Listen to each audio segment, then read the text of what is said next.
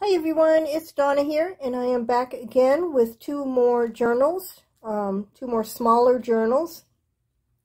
I'll start with this one here, little grungy journal. This one I'm calling Simone, and I tried my best to do grungy. It's kind of hard for me, but this is my take on a grungy journal. I went into my box of grunged up linens that I've been selling, and I pulled out a few pieces. There's a piece of a tablecloth here with the butterfly, and another piece of a tablecloth here. Simone measures 3.5 inches by 5.5 inches, and she has one signature. And let's take a look inside. This is another one of the grungy pieces. Stay tuned this weekend. I'm going to be selling grunge grab bags, grungy linen grab bags, so stay tuned for that. This, I just sewed a grunged up doily to it, and tucked inside is a little milk bottle cap, an original. Just a little snippet. All the pages are torn and grunged up. A little doily in the middle in this one. Another grungy, very grungy, tattered linen here with a journal card that I've collaged.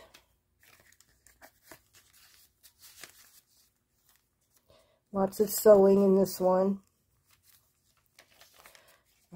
Just a piece of a tablecloth there. A little envelope that I made, and tucked in the back is a tag and a ticket.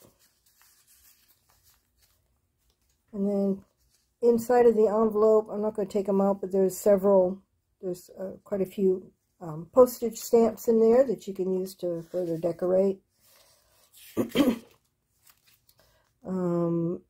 This was a book on learning French. It's a little snippet there. Some grungy paper. This is a page from the book I have from the 1700s. This is nice rag paper, if you've never felt rag paper before. And just a scrunched up piece of lace, some old tattered lace. This just opens up for extra journaling here.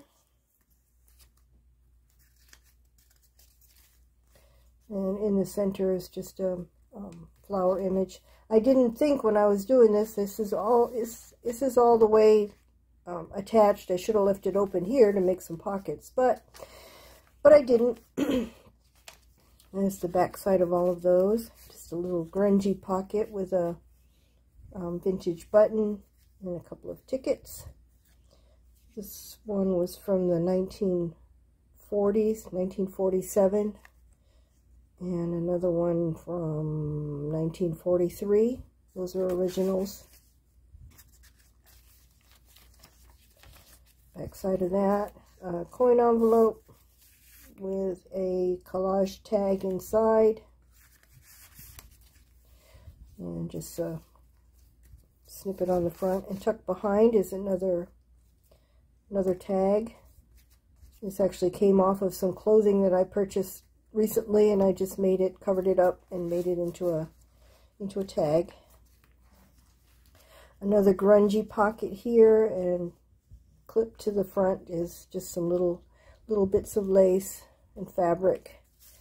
And this is a page from a 1900 farm journal with the advertising. That's an original.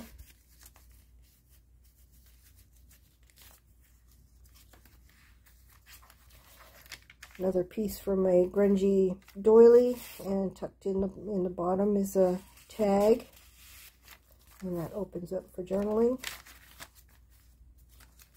A little stamped fabric down here. Another grungy pocket with some piece of tatting clipped to it, And inside the pocket is a piece of ephemera and a photograph that says 110-year-old at Sugar Mill, Cuba. It's pretty good for 110 years old. My goodness. And just a little snippet with some fabric down here. And back sides of all of those. Just a little grungy snippet there. Belly band with a journaling card tucked in. There's the fortune cookie that's in this journal. Just some grungy fibers and fabric stitched onto this page. And that's the back of this journal. So that is Simone.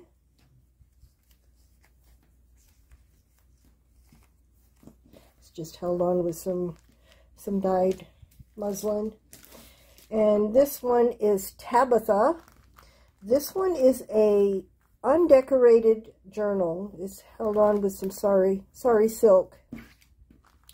The cover is a collage that one of the collage covers that I do with vintage linens, all stitched on. It is an undecorated journal. However, it is filled with things that you can decorate yourself and things that you can use to decorate. Lace pocket in the front with 3 different tags to be decorated. Piano roll paper. I'm just kind of going to flip through it really quickly. Piece of lace. This pocket has a Tundex card, a library catalog card, and 2 different sizes of index cards that have been coffee dyed. A little bird book that I have. Coffee dyed tracing paper. There's another page from that 1700s book. And in this pocket is some what are those? Little German cards. And a CD sleeve. German vocabulary card. There we go. I knew it would come to me eventually. Different sizes of papers.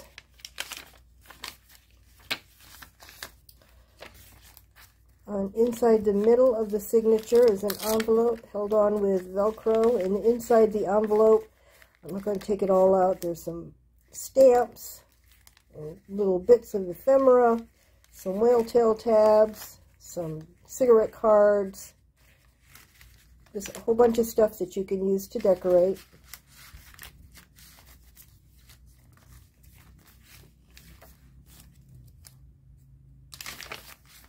The back sides of all of those pages. Oops. Inside this pocket, there's a glassine envelope with a masterboard tag that you can decorate, and another learning German card.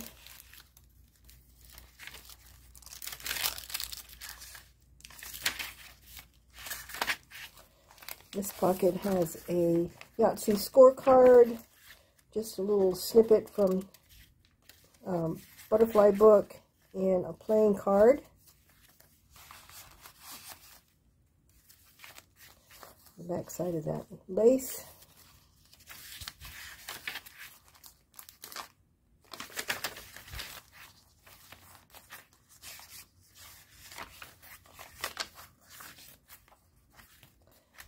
And in the back is a little airmail envelope, a coin envelope, and a little tiny envelope. And this journal also comes with a packet that's filled with little laces, some charms, some buttons, some appliques, just little bits that you can use to decorate the journal. I forgot to say the size of this one. This one is 4.5 by 6.5, 6.25, and it has 82 pages.